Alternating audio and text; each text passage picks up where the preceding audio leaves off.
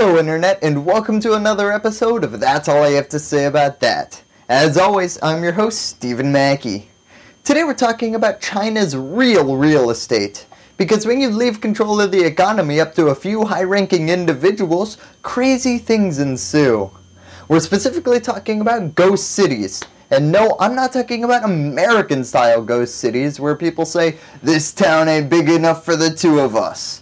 I'm talking about Chinese-style ghost cities, where two people living there might not bump into each other for days. All the shops in this mall are empty.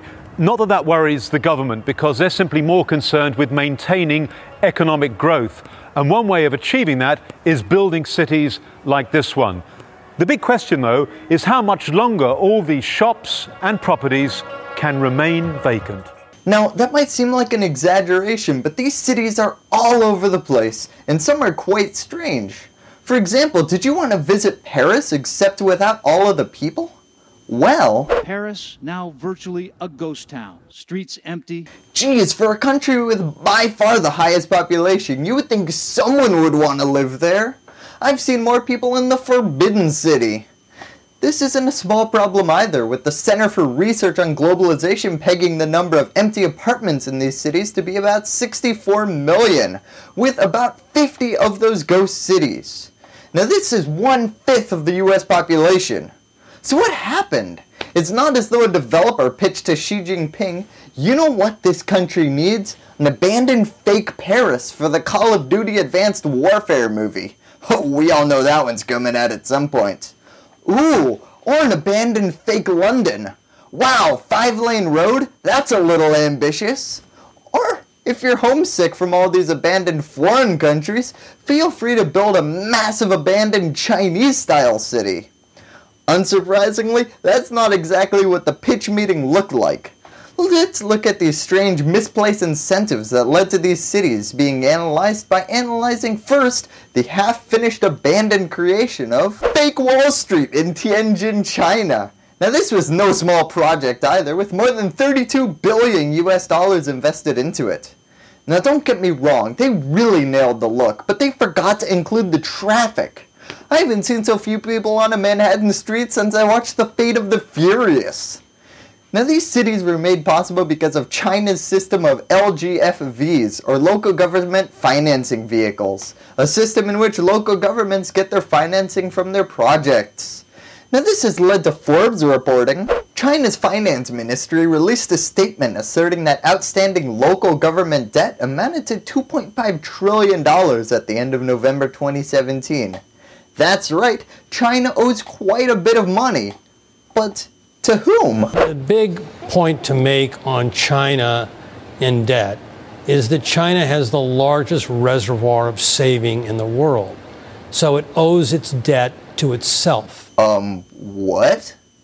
Yeah, don't think about that one too hard or you might throw up all over your keyboard. So how can China owe China money? Well, it's because of these LGFV projects. So let's go back to China's Manhattan Project. Probably should call it something else. Hey look, someone moved in! So where did this money come from? Well, the province of Tianjin used a local government financing vehicle to take out a loan from the People's Bank of China. So this brings us to an important point. What is a local government financing vehicle? I mean, I've been name dropping it like a grandmother who sat next to Kurt Russell 20 years ago and hasn't stopped talking about it since. Well, according to CNBC, China has strict regulations on how much debt a local government can take on. So local governments create these entities that they control to take out loans for them. Which sounds as above ground as it is. The worry is that with this growth slowing, the debt that these government vehicles have taken in might be defaulted upon. Which brings me back to a question I pondered in my youth. If a tree falls and no one is there to hear it, does it make a sound? Except, in this case, if you default on a loan but you also wrote the loan, does it matter? Well, it turns out the answer to both of these questions is obviously yes. While Fitch Ratings says, the risks of default pose little threat because of the government's pervasive ownership and influence over the financial system.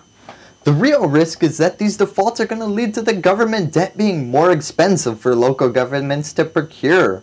Although, if the People's Bank of China is willing to loan more than $30 billion to make an uninhabited replica of Manhattan, don't worry, I'm sure your loan application isn't getting rejected. So this brings us to a bigger question. Why? Well, this is where national politics comes in.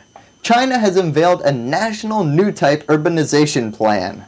The government of China really wants urbanization, and their efforts have been somewhat effective, with Sourceable reporting. In 1990, 26% of China's population were urban dwellers. Today, that has more than doubled to around 56%. With a goal of moving an additional 100 million people into cities by 2020 and an additional 150 million people by 2026. Now, I would say that moving human populations around is like herding cats, but cats won't sue you if you make them leave the house, so this migration's success and ambitions are pretty incredible. Now, because Shanghai and other existing cities have more than 3 times the population of New York, China has to diversify their locations. Only problem is, when you're trying to move a large percentage of your population, you can't just wait for construction crews to decide where to build something. Also, this strategy gives the government the ability to logically plan the city's design rather than having it grow up in random ways as people move in. Now, there's one other equally important reason these ghost cities are popping up in random places. Officials in China get promotions based on GDP growth. So, if you want to drastically grow the gross domestic production in your province, take out a massive loan and build a city. Now, this might sound bonkers to some, but let's go back to our fake Manhattan. Tianjin, the province that was building this massive town, was able to keep GDP growth in their province continuously growing, even as the rest of China's GDP fell, because the ongoing construction of this massive city. So, there you have it, President Trump. If you really want to grow the economy and give coal miners their jobs, let's just build a massive set of skyscrapers all over Wheeling, West Virginia. This has led to the successful careers of many politicians in Tianjin, until the most recent mayor was arrested for a whole laundry list of items, in a conclusion about as unsuspected as James Bond killing the bad guy at the end of a movie. Now, unfortunately, yet unsurprisingly, this specific city isn't completed. Now that first line represents the rates of started projects. The second line, finished projects, and the third line, sold projects. Somehow sales have outpaced completion at every step. And, oh man, how would you like to be one of those investors? People are worried about being lonely when they move into the big city. Try moving into this alternate I Am Legend metropolis. So, there's one more thing we need to address. Now the answer is fairly obvious, but why would nobody want to move into these places? I mean, someone clearly put a lot of effort into building some of this architecture. These came from a CNN gallery of architecture in Chinese ghost cities, so clearly someone cared. Even more impactful, life in rural China is not stellar, with minimal mechanization, enormous poverty rates, and the average farmer working with about 1.5 acres of land.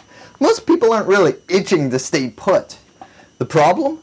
No one lives in those cities, so the only job that you can get if you live there is constructing the city. Now this push for urbanization has led to massive problems for slums and overcrowding of cities located commuting distance away from the major cities, while those gorgeous ghost cities rot. So how is China dealing with all of this? Well, after the recent October meeting of the Chinese Communist Party, it was announced this month Beijing announced plans to increase the number of rental units on the market in rural areas. The capital is one of 13 major cities chosen for a pilot program to use rural land to build up rental housing units. From 2017 to 2021, the city plans to set aside 1,000 hectares of rural land. So what will happen to these ghost cities? Well, economists aren't sure, but there are a ton of Airbnbs in fake Manhattan, and oh man do I want to live in one. Also, you can live in fake Paris for just over $200 a month in a 2-bedroom, so maybe take a romantic trip to Tianducheng. Thank you, and that's all I have to say about that. Hello YouTube, I hope you enjoyed that last video. For more episodes, if that's all I have to say about that, please click here. Please click here to subscribe, and remember to like below. And if you're really a fan, you can join our Facebook group. It's just a party over there.